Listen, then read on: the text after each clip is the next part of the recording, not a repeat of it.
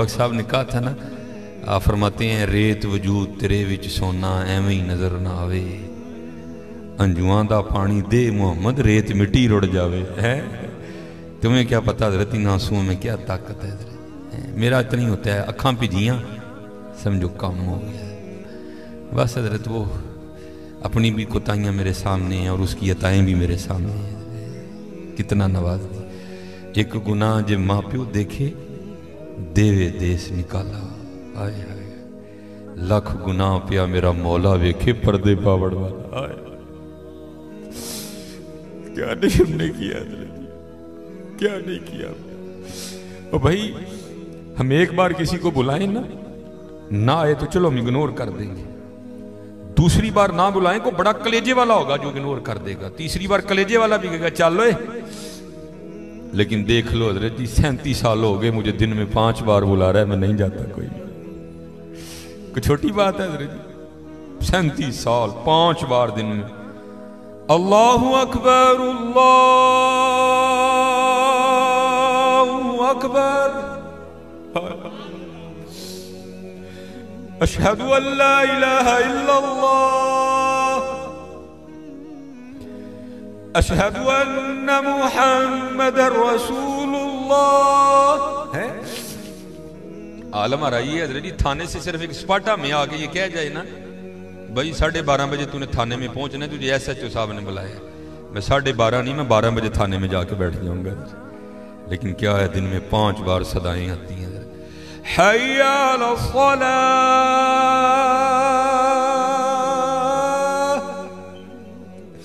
फिर बंदा है ना फिर थोड़ी सी लालच भी दे दी साथ, हय्या अलल फ़लाह।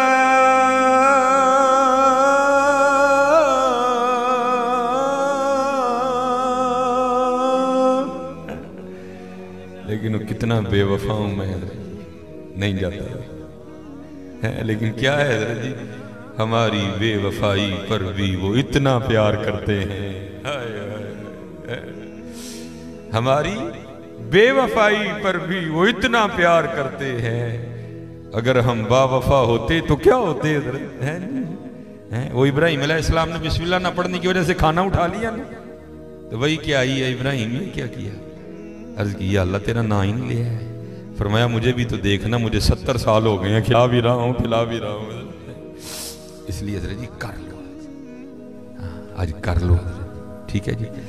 और कुर्बान जाऊं हजरत जी, हमारी बेवफाई पर भी वो इतना प्यार करते हैं। अल्लाह, ये लिखा है अमीरुल मोमिनीन हजरत सैयदना उमर बिन खत्ताब रज़ियल्लाहु ताला आपकी खिदमत में एक बाप और बेटा है। तो आपको पता है जी बाप बेटे की शक्ल मिलती है, किसी की ज़्यादा मिलती है किसी की थोड़ी मिलती है। कई जगह ऐसे भी देखने को मिलता है कि बिल्कुल हूबहू एक जैसे, जिसको फोटो कॉपी कह लें। वहाँ भी कुछ ऐसी सूरत हाल थी, सिर्फ इतना था कि बेटा जवान था, दाढ़ी काली थी, बाप बूढ़ा हो चुका था, झुर्रियाँ आ गई थी, दाढ़ी सफ़ेद हो चुकी थी, शक्ल यहाँ तक कि अमीरुल मोमिनीन हज़रत सैयदना उमर बिन खत्ताब रज़ियल्लाहु ताला अन्हु भी हैरान हुए, बगैर नहीं रह सके। आपने फरमाया मैंने बड़े बाप बेटा देखे हैं, लेकिन जितनी मुशाबत तुम दोनों की है मैंने नहीं देखा। वो बेटा आगे से अर्ज करता है, बाप अर्ज करता है हुजूर अगर आप इस बच्चे का किस्सा सुनेंगे तो आपकी हैरानगी में और इजाफा होगा। आप फरमाते मैंने कहा सुना। वो अर्ज करता है अमीरुल मोमिनीन मैं एक ताजिर हूँ और मेरी बीवी हामिला थी, ठीक है, तो बस कुछ माल तैयार हो चुका था, अगर ना लेके निकलता तो माल ज़ाया हो जाता, नुकसान होता बड़ा, इसलिए मुझे निकलना पड़ गया। तो जब मैं निकलने लगा ना तो इसकी माँ और मेरी बीवी मुझे दरवाजे तक छोड़ने आई और दरवाजे पे खड़े होकर मुझे पूछती है आप तो जा रहे हैं, तो आपकी ये जो औलाद दुनिया में आने वाली है इसको किसके हवाले करके जा रहे हैं? तो उस करता है अमीरुल मोमिनीन मैंने दरवाजे पे खड़े होकर कहा मैं इसको हवाले करता हूँ अल्लाह के। हाय हाय, किसके हवाले करता हूँ? अल्लाह के। अर्ज करता अमीरुल मोमिनीन मैं चला गया। जब वो मैं तिजारत से वापस लौटा तो दिल हवा में उड़ रहा था, बेटा होगा तो ये नाम रखूंगा, बेटी होगी तो ये रखूंगा। लेकिन अर्ज करता अमीरुल मोमिनीन जब घर आया ना तो आके क्या देखता हूँ घर मुकफ ताला लगा। मैं हैरान हुआ मेरी बीवी किधर गई? हमसाये के दरवाजे पे दस्तक दी, पूछा बीवी किधर गई? उन्होंने कहा वो जब विलादत का वक्त करीब आया ना तो तेरी बीवी दर्द ज़ै की शिद्दत को बर्दाश्त नहीं कर सकी और विलादत से पहले तेरी बीवी का इंतकाल हो गया। तो हमने उसको दफना दिया। एक शख्स साथ गया, जाकर उसने कब्र की निशानदही की, मैंने फातिहा खानी की, साल सवाब किया। तो मैं घर आ गया। जब रात अपनी चारपाई पे लेटा ना तो दिल बड़ा बेचैन हुआ। दिल चाहा कि फिर बीवी की कब्र पे जाके ना मैं फातिहा खानी करूँ। अल्लाह आपको पता है रहता हाल ये है कि हम दिन के वक्त भी डरते कब्रिस्तान नहीं जाते, तो रात को जाना कोई सौखा काम तो नहीं है ना, लेकिन क्या कुदरत खींच रही थी। अर्ज करता अमीरुल मोमिनीन मैं रात को अपनी बीवी की कब्र पे चला गया। जब गया ना जाके क्या देखता हूँ, कब्र से शोला रोशन है, आग निकल रही है। मैं बड़ा हैरान हुआ, ये तो बड़ी सोमो सलाद की पाबंद थी, इसकी कब्र में आग क्यों लग गई। इरादा किया कब्र खोल के देखूंगा। मैंने कब्र खोली, कब्र में उतरा तो क्या देखता हूँ, बीवी का मुर्दा वजूद पड़ा है और ये बच्चा उसके साथ खेल रहा है। मैं बड़ा हैरान हुआ, ये क्या है। मैंने बच्चे को सीने से लगाया, कब्र से बाहर निकला तो गैब से आवाज के आती, बंदे तूने दरवाजे पे खड़े होके कहा था मैं दुनिया में अपनी आने वाली औलाद को हवाले करता हूँ अल्लाह के, हैं हमारे हवाले करके जा गया था इसलिए जिंदा दे रहे हैं। बीवी हमारे हवाले करके जाता वो भी तुझे जिंदा ही देनी थी। अल्लाह करके तो देखो अल्लाह। आज हमारे लिए सबसे मुश्किल काम यही हो गया कि करके तो देखो। हमारी बेवफाई पर भी वो इतना प्यार करते हैं।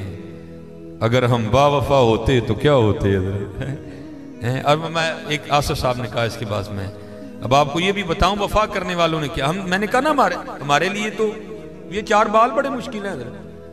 कभी आपने आज तक सुना आपको कोई बंदा मिला हो जिसने ये कहा हो जनाब ये दाढ़ी के बालों की वजह से मेरी गर्दन में दर्द निकल आई है। वो बैल हर बंदे की जेब में 1.5 किलो कह रहे हैं, लेकिन ये 4 बाल हमसे नहीं रखे जाते। अब सुनो ढेर लगा। मैं एक ही बात आसिफ साहब ने कहा है, मैं सुना के बाबा साहब आप फरमाते हैं, क्योंकि आप फरमाते हैं मैं मुरीद होने के लिए ना ये माशाल्लाह उर्स भी जारी है। सुल्तानुल हिंद हजरत ख्वाजा मोइनुद्दीन चिश्ती अजमेरी रहमतुल्लाह तआला। आप फरमाते बैत होने के लिए मैं पहले ख्वाजा साहब की बारगाह में गया था। कहते जब ख्वाजा साहब की बारगाह में गया ना तो कहते जब अल्लाह वालों की मजलिस में जाओ तो दिलों को कंट्रोल में रखो, ये दिलों के जासूस होते हैं, ये दिलों के ख्यालात को पकड़ लिया करते हैं। कहते जब हजरत की बारगाह में गया ना, ये देखे ना कुर्सी है, ये पीछे टेक है, लेकिन हजरत किसी कुर्सी पे नहीं बैठे थे, आप एक दरख्त के साथ टेक लगा के बैठे थे जो खुश्क हो चुका था और कट भी गया था, तना ही रह गया हुआ था, खुश्क हो गया हुआ था। कहते जब मैं हजरत की बारगाह में गया ना तो दिल में ख्याल आया अल्लाह भाई चंगा वली दरख्त ना टेक लाए तो दरख्त खुश्क रहे है, ये कैसा वली है। कहते जब मैं हजरत की बारगाह में बैठा ना तो आपने दरख्त पे नजर डाला तो सरसब्जो शादाब हो गया, टहनियां निकल आई, फल पड़ गया। कहते फिर हजरत ने नजर डाली, खुश्क हो गया। 2-3 बार हजरत ने इसी तरह किया। तो कहते हैं फिर मुझे मुखातिब करके फरमाने लगे फरीद वो तू फकीरी करना आया कि रब ना लड़ाई लेना है। कहते मैंने अर्ज की हुजूर क्या हुआ। कहते अगर उसकी मर्जी है खुश करे तो तूने जरूर इसको हरा करना है। कहते फिर हजरत ने मुझे कहा जा कुतुब के पास तेरी खबर ले, तेरा फैज वहां है जी। फिर बाद में कहते मैं कुतुब साहब के पास आया तो कहते वहां भी मैं मार खा गया। कहते वहां क्या हुआ, क्योंकि मैंने तो कुतुब साहब को नहीं देखा था।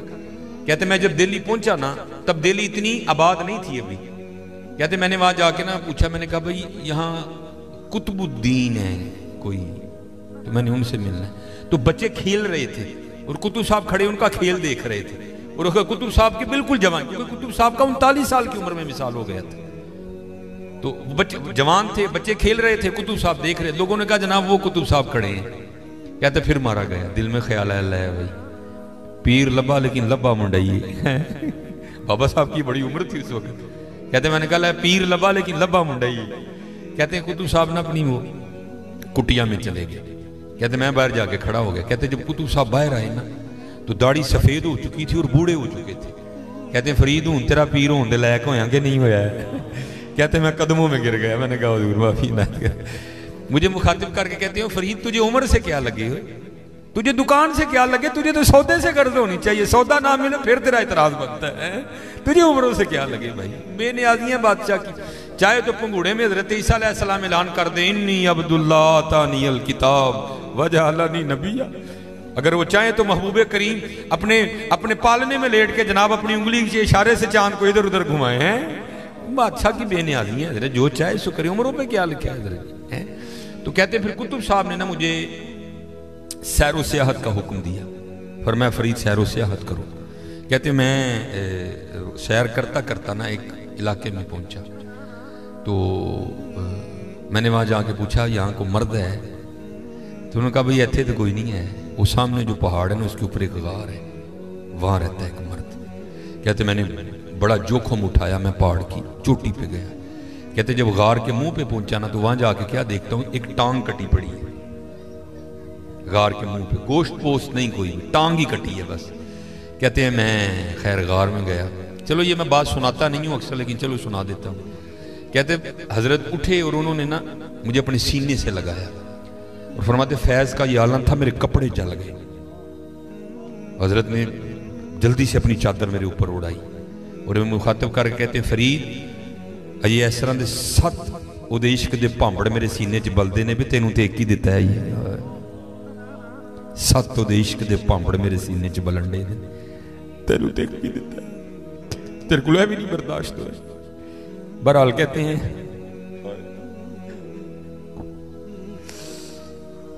आज हजरत हमें हर चीज से इश्क नहीं है तो अल्लाह और अल्लाह के बहुत दूर निकल गए। कहते हैं हजरत ने नवाजा, कुछ मामलात थे, हजरत ने रहबरी और रहनुमाई फरमाई, फिर मुझे इजाजत हो गई। पहले तो हजरत सिर्फ खड़े हुए ना, कहते हैं क्योंकि सुन्नत है मेहमान को दरवाजे तक रुखसत करने जाना। कहते हैं हजरत जब मुझे गार के दरवाजे तक मुंह तक रुखसत करने आए तो जब हजरत चले तो हजरत की भी दाईं टांग कोई नहीं थी। कहते मैं बड़ा हैरान हुआ, एक टांग गार के मुंह पे कटी है, हजरत की भी एक टांग कोई नहीं, ये क्या मामला है? कहते मैंने अर्ज़ की हुजूर ये क्या है? तो फरमाते रो पड़े। कहते हैं फरीद मेरी आजमाइश आई थी और मैं उसमें फेल हो गया। कहते क्या हुआ? कहते बारिशों का सिलसिला शुरू हुआ, 7 दिन बारिश बरसी। कहते धूप ना निकलने की वजह से गार में इतनी सर्दी हो गई कि मुझे लग रहा था ये सर्दी मेरी जान ले लेगी। कहते हैं 8वें दिन धूप निकली, मैं गार के मुंह पे बैठा ना, धूप से अपने वजूद को गर्म कर रहा था। कहते क्या हुआ? मेरा इम्तिहान आ गया। हजरत जी दावा ना करना कभी भी, इसी सरनगू सी टहनी पे रख लूंगा 4 दिन के, ना बुलंद शाख होगी ना गिरेगा आशियाना। दावा ना कर बैठी हो किते, जिदन दावा उस दिन ही इम्तिहान है।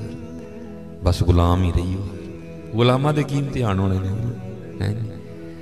इम्तिहान तो जरनैलों के तो वड्डे होंदे ने, गुलाम ही रही हो। कहते दावा कर दिया था इश्क का, तो इम्तिहान आ गया। कहते हुआ क्या, मैं गार के मुंह पे बैठा था तो पास से एक दुशीजा गुजरी, हसीनो जमील हैं जी। कहते बस नजर पड़ी, जी चाह के पीछे जाऊं और इसको फिर देखूं। शेवत कैसा गलबा आया, माती मारी गई। उस पहाड़ की चोटी पे तो बंदे का ना उड़ा औखा काम है, बीबी कहां से आ गई, होश कर थोड़ी सी। कहते मत मारी गई। फरमाते उठा और उसकी जानिब जाने के लिए गार से सबसे पहले दायां कदम बाहर निकाला तो गैब से आवाज के आई, वाह भाई वाह, इश्क दे दावे साडे नाल च जांदे गैरां पिछे। कहते यही वो कदम है जो सबसे पहले गैर की जानिब बढ़ा था, मैंने अपने हाथों से काट दिया। हाँ हमने क्या किया है, हमने क्या किया है? इसलिए कर लो हजरत, कल दरबार लगना है, वहां वो भी होंगे, वहां हम भी होंगे, क्या मुंह दिखाएंगे उनको, क्या किया हमने? इसलिए कर लो हजरत, कर लो। हमारी बेवफाई पर भी वो इतना प्यार करते हैं, अगर हम बावफा होते तो क्या हो।